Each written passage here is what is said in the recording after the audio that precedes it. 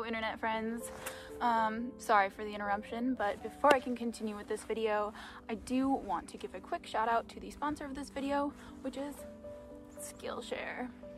Skillshare, if you don't know, is an online learning platform with over 30,000 different classes. These classes include things like photography, video, time management, even down to business management, which brings me to the class that I want to talk about today. I was looking this morning because tax season is coming up. I just started YouTube like this past year. I don't know what I'm doing, and I found a class on bookkeeping, which is really important for tax season. I need all the help I can get. So if this sounds like something that is interesting to you or relevant, maybe go check out the link that's in my description below. Skillshare is offering a 2-month unlimited access free trial version. The premium membership gives you unlimited access to all of the content on their website. So go ahead and check out the link. It's free. After that, it's only about $10 a month. And with that, we can move on to the video. We are stopped in somebody's private property. Driveway. But it was just so pretty.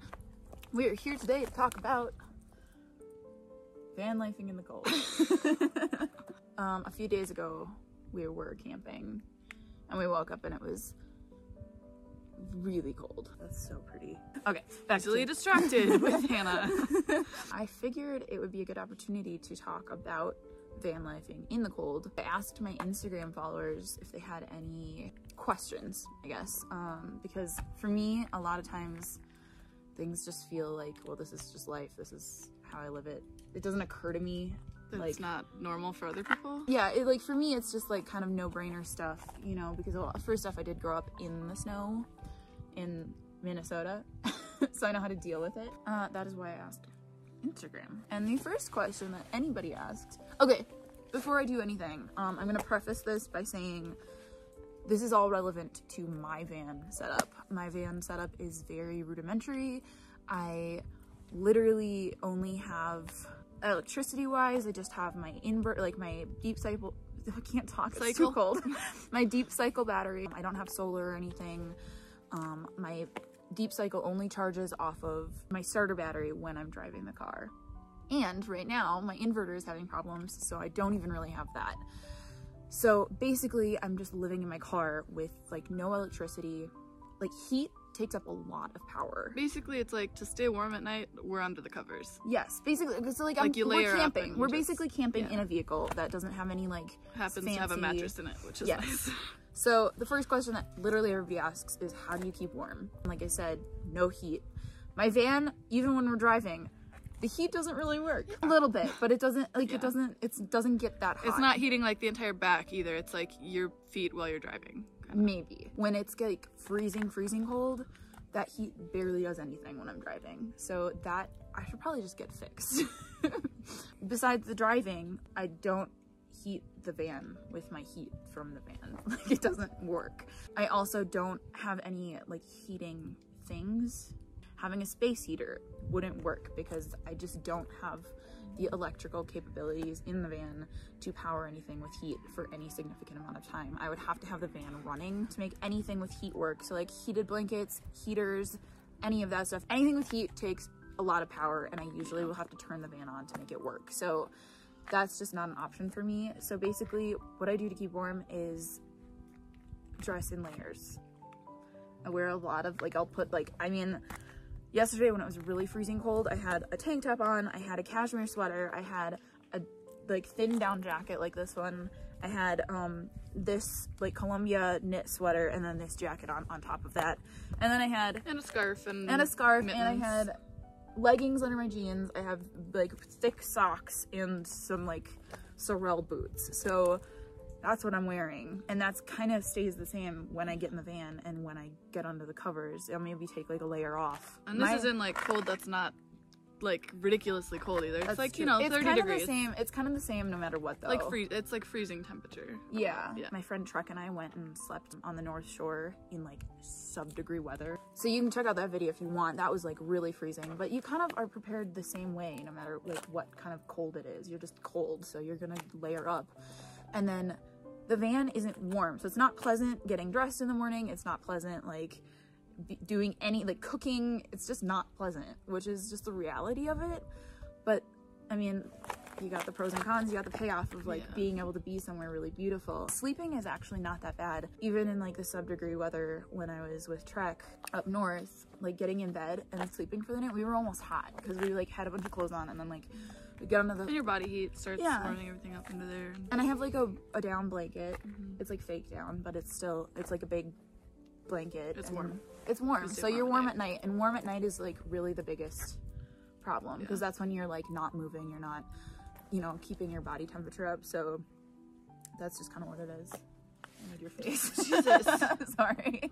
Wow, we really spent a lot of time on that. That next question was electric heater, electric blanket situation. Again, I don't have those things. Oh, big one. Insulation. How important was the insulation in my van build? I tell everybody this. Anyone I come into contact with who's thinking about building a van, I'm like, do not put insulation in it. It's a waste of fucking time. And space, honestly, because it's an inch and a half you put in, right? My insulation is like this thick, right? And it's like on the walls and the ceiling. And that's cutting off that much space. Like you could have had 3 more inches of legroom laying down Laying on down your is bed. huge. All of it. And like headspace, all of that is just like so much space that could have been... Basically, if you have any windows that you're not gonna like take the time to insulate, like the insulation in the van is just totally null. Like it doesn't make any sense to have it. All of the cold air is gonna come in through the window. Like it doesn't... I have so many windows in my van. I got the windshield, I got the back windows, I got the side windows. Like it's just like doesn't make any sense. I wasted all of that space with insulation. For my specific van build, if you're trying to emulate or recreate or whatever, like this kind of like Ford Econoline, low ceiling, lot of windows van build, the insulation isn't worth it. Insulation was not worth it. I would not even bother. I would just build straight up against the walls. The insulation is doing nothing. That's not keeping me warm at all. Somebody asked what I do for hot showers. Hot showers are essentially the same as... We're on our way to one. If you watch my my showering video that I made last summer, I have not been showering in lakes and streams because it's fucking cold. So, and your hair would freeze off. Yeah, so basically hot showers is just at the gym or friends' houses. Most people that I meet are like, oh, do you need a shower? Like a place to shower? And I'm like, cool. Yeah, I have a gym membership to Anytime Fitness. But yeah, hot shower. It's not always hot, actually. Texas had the shittiest hot water. Okay. Yeah, Texas is also a little warmer than but it was cold while I was in Texas. Somebody asked, how do I keep the van clean in the winter? It's the same way I keep it clean in the summer. Take your shoes off when you're about to get in. That's kind of my rule. It's like going a little step into the van. We just kind of store our shoes in there. Yeah. The other thing I've learned is that it's a van. It's gonna get a little dirty. I've got like fake wood floors, so they've got that varnish coat on them. Easy to clean. I mean, I either take like a wet rag and wipe off any mud or whatever, or I just kind of hand sweep it out. Well, like last night we had firewood in there and it got junk everywhere. Like and you just kind of sweep it. Yeah, and people are like, "Oh, I'm sorry, I got sand or whatever in your van." I'm like, "It's an adventure van. Dirty. It's gonna get dirty." There's dirt in the bed. Oh, there's dirt in the bed always for my plants. Oh, next thing, plants. Somebody asked, how do I keep the plants alive in the winter? And I don't, guys. Those go inside. I actually get really stressed out about the plants when it starts getting cold, which is why I usually start like sprinting to home or like somewhere with like people who will take my plants off of me, because they get so sad, and they're like my little babies. You've had them forever. I've had them for like 3-4 years now, and they've just been growing and growing and growing. And they're doing fine right now, as long as like we're in the van breathing and like keeping the air warm and like running the van and whatever. It's getting to the point where we're gonna be back soon, they need to go home. The plants in the winter are just not gonna happen. Like, you get fake plants if you want to be driving around mountain this style. tops. Somebody asked if I get hotels when it's super cold, and I would have to say no, because I'm super duper cheap. So I'd rather like freeze my buns off and just like stay under the covers all day. And you've never been anywhere like so crazy cold where you're like, no, I cannot safely stay in the van. And the other thing is, like, if you are in a place like that, you leave. Like, you're on wheels, so you just get out. Yeah, like for example, we're in the mountains. It's like, okay, you just drive lower and it's warmer. Yeah. Well, and that's the other thing is, like, usually during winters, I try to drive south. I keep doing this, sorry. I try to go south because I know that it's gonna be warmer south. And that's the style of van you have. You just know that. Yep. Exactly. So I did not deck out my van for winter. And who doesn't want to be in the warm in the winter anyways?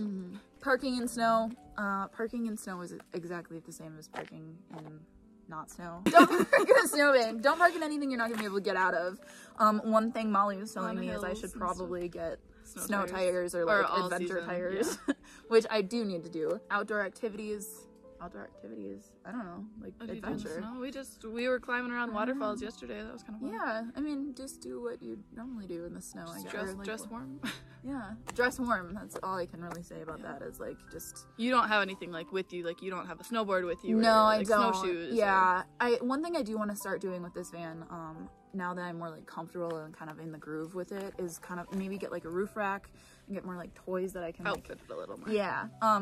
The only thing that will be the drawback of that is that it won't be as like stealth, like work truck looking van. Yeah, it'll be like, oh, they live in that van. So I'll just have to kind of figure that out as I go. But what's it like driving? You're gonna have to Cold gauge until that. It warms up a little bit. No, but I think they mean like terrain wise. My van handles really freaking terribly on ice, in the snow. And that's part of the tire issue. It's the tire issue. Yeah. I really need different tires. I'm so scared to go home and like drive in the winter snow stuff because like my van handles so badly in the snow. If you've never driven in snow, you're gonna need to figure that out if you're gonna be in snow places, because there is definitely a technique to it. You gotta drive slow. You have to learn how to like handle on ice, and like, every vehicle's different. You're gonna drift at some point. You need to like know how that feels and know how to not fishtail. Yeah, I don't really feel like I can explain how to drive in snow because like I don't. It's by feel. Yeah, you just have to you're gonna have to just take it slow. Maybe it's like any weather. Like if it's downpouring, you drive slow. You just take it as it comes. Yeah. Ooh, man. Don't do it in a busy place so that you hit things. Somebody asked why. I don't know. I'm trying to stay away from cold, but I guess if you want to. Sometimes it happens. And it's beautiful. Yeah, it's really pretty. Like I enjoy it. It's just really freaking cold. Meals? What kind of meals do you cook? Hot ones? You try to make hot ones, I guess. We meal and pasta. Yeah, I mean, I have like a little camp stove. You're gonna have to cook outside, I guess, but that's just what you got to do. Bathroom. Somebody said, "Do you still have to pee outside in the cold?" Yes. Yeah. Yes, you do. It's cold, but yeah, it's chilly, but again, it's all just like things you just have to deal with. Like, if you're not gonna outfit your van, my van was like a $6,000 build. I don't have running water, I don't have a bathroom, I don't have a shower. Like, if you're gonna have a very rudimentary van, you just have to deal, like, you have to be somebody who is like, I don't care, I'll poop outside. It is what it is, you know? Like, you just learn how to deal with that stuff.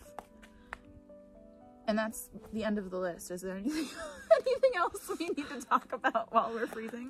I don't know. I think that kind of goes over most of it. I mean, always it's like they can ask more questions in the comments. Yes, you can ask more questions in the comments. You guys feel free to, like, if you have any input, like if you live in a van and it's cold, you know, comment, talk about it. I would love to have a discussion in the comment section, because I obviously do not have all of the information. I'm just dealing with it. This is just what you do. Yeah, like I just deal with it as it comes, you know, like I figure it out. If it's too freaking cold, I move. If it's like, you look like you're getting colder. I'm getting colder and colder. My hands are freezing. I wanted to wrap it up by saying, know yourself. Like, know whether you are okay. Like, maybe you're a little bit more of a princess. Like, that's okay, you know. Like, I have friends who are like, I don't want to poop outside. Well, and like the person who asked why would you go in the snow? It's like, well, don't. If you don't want to, don't do it.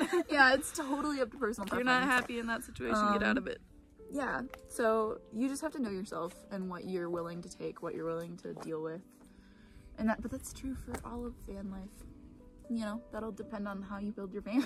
I only like all of the things you need to consider when you're building your van, before you move into a van, when you buy a van, all of those things. So that is all I have to say. Get on the road again. Really? It's so pretty though. This is what I put up with. Put up with? Let's go. Okay, bye YouTube.